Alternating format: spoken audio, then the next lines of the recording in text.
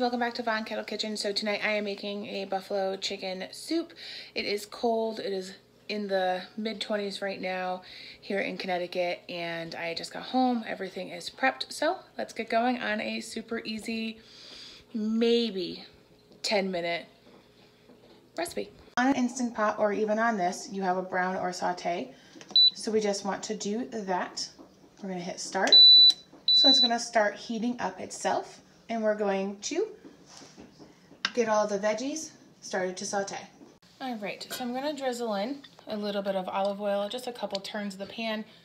So it's probably about half a tablespoon to a tablespoon. That is already starting to heat up. I have a half of red onion diced. I have one large carrot diced, and I also have the tops of some celery and one rib of celery diced as well. You can put other vegetables if you would like. These just remind me of chicken wings themselves, so that's why I use the carrot, celery, and onions. I do have 4 cloves of garlic peeled and ready to go. I'm gonna grate them in as this starts to saute. So that's gonna give it just about 4 minutes before I put the garlic in. So let me show you how pretty colored it is.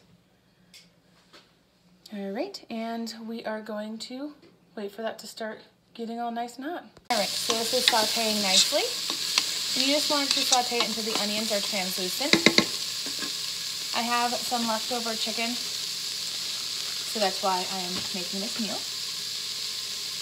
I'm gonna grate in 4 cloves of garlic. I like to do this so you don't bite down on a huge chunk.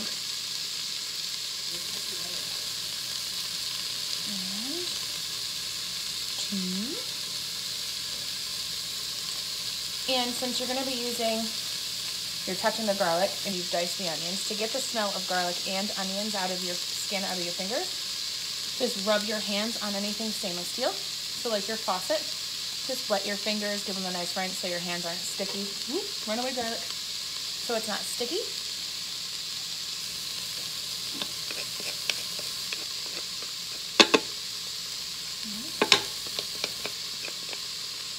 Make sure you get all of it. So once you rub it on the stainless steel, it really does get rid of that smell. Not entirely sure why, but it works. So now we're just gonna give this a nice stir. I'm gonna add in a nice pinch of salt. That helps draw out any of the moisture in the vegetables. And a nice pinch of black pepper.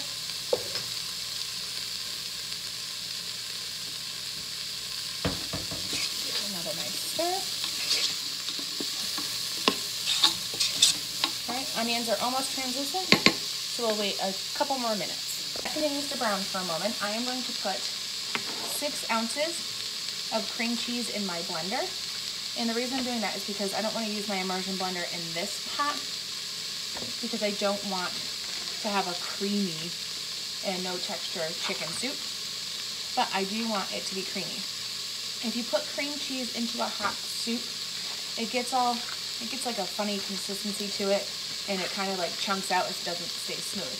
So to fix that, I'm going to add, because you need 4 cups of stock altogether, I'm going to add about a half a cup of stock in there. And then once this is done and completed, I will pull out a ladle of stock and put it in with the 6 ounces of cream cheese, and I will blend it, which then will give it a nice smooth consistency, and I'll pour it back in to the soup itself with the half and half, which then you'll have a nice creamy soup. So this is just about done. So I am going to shut off the actual pot itself. I'm going to put in the chicken. You want to use about a pound. I'm just going to break that up a little bit. It's been sitting in my fridge. I already have it pre-shredded. So when I took the chicken off the bone, I just had it all nice and ready.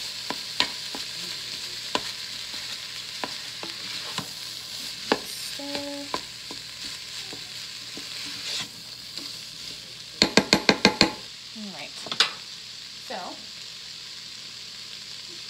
3½ cups of stock will go into the pot because we put half into the blender with the cream cheese. So we'll do another 2. The reason the stock looks like this is because it's the stock I've made myself. And then because it is a buffalo chicken soup, I love Frank's Red Hot and I love their wing sauce. So I'm gonna put in 3 tablespoons.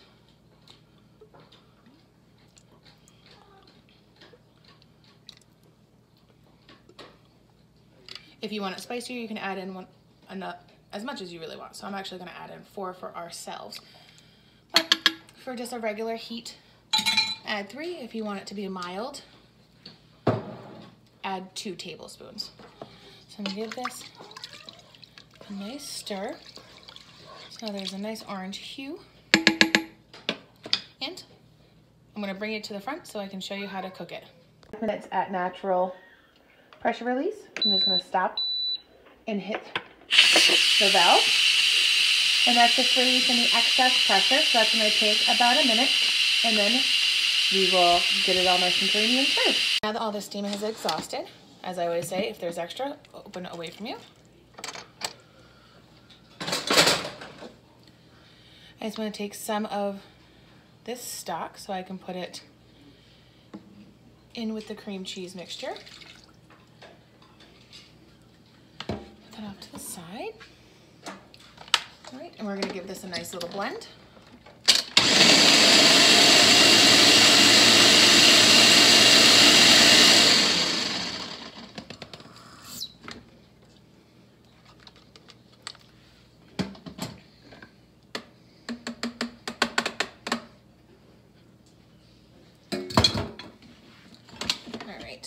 So now that it's nice and smooth, it won't get a weird consistency, it won't get clumpy on you.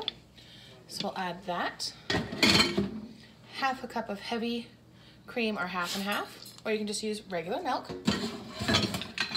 We're gonna give this a nice stir. Let me see if I can bring you in. There we go.